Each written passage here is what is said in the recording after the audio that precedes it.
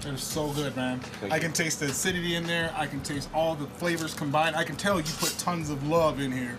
That's for sure. So good, so good. I love it. I love it so much. I think I'll try a little bit more of your food. So absolutely. We're gonna have Teffy. We're gonna have Teffy, my man Teffy over here, born and raised in Ethiopia, down here in Green Bay, Wisconsin, bringing the taste of Ethiopia to Green Bay. He's gonna be making 4 of their authentic tacos. #1 sellers, huh? They are. Awesome, awesome. Well, we're gonna go over here and see what my guys over here. Tell me a little bit about what I'm looking at right here. So right now I'm making, the very common tacos. We got 3 meat, chicken, steak, and pork. And I'm gonna make you a special one. All right, I like special. Yeah. I'm not special, I just like special.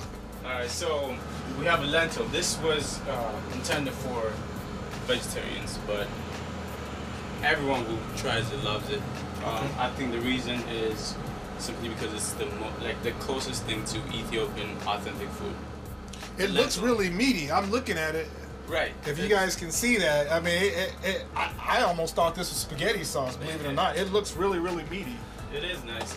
It's lentil, which is family of beans. Yeah, it's very healthy for you too. Right, right. Good.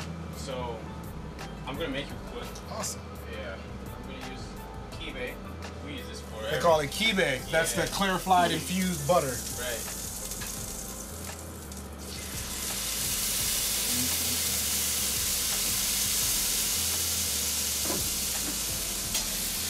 I can see why there's so many tons of different flavors, because you got the flavor in the butter, you got the flavor in the, what is it called again? Help me out. The kibe? Kibe. You got the flavor in the kibe, and blending all those together should make a nice little party in your mouth, huh? Right, I like it, I like it. You smell that? I do.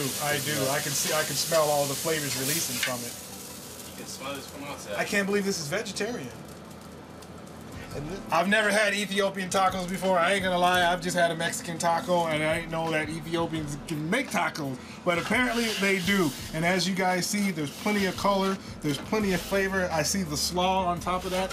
So yeah, just looking at this, man, my mouth is watering. I just want to take a bite of it. So good. Help you don't mind? Huh? Let's see. Actually, you know what? I'm gonna try the vegetarian one, because I am a meat eater to the day I die. Put a little lime on there first. Put a little lime on there. All right, awesome. Extra.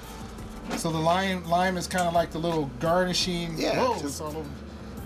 All right. Oh yeah. I feel like I need a margarita with this or something like that. That would be a bad deal. Do they make margaritas in Ethiopia? What do they have, Teffy? For what? The alcohol. Oh, you can get anything. Tej, I believe it's called. Tella is probably the most common one. Tella? Yeah, it's homemade. Woo! Got a little quite spice to that. Oh yeah. You know what's funny is I almost can't even tell that that's vegetarian. It is so good, and because you guys filled it with the lentils and the all the other fixings, it's really meaty. We use a lot of onions for that. A lot. And onions, if you guys don't know, are super healthy for you, good for your blood pressure. Yeah. Eat a lot of onions. All right, I guess I will. Since you're looking at me. So this is the pork. And the pork has a little variation on the sauce. We put a little more sweet in there, so it's got a little more barbecue flavor to it. I don't know which one I like the best. I'll tell you what though, that is some good eating. You know what? I hope you don't mind. I'm gonna try and make me a little something. Oh, I would love to. So.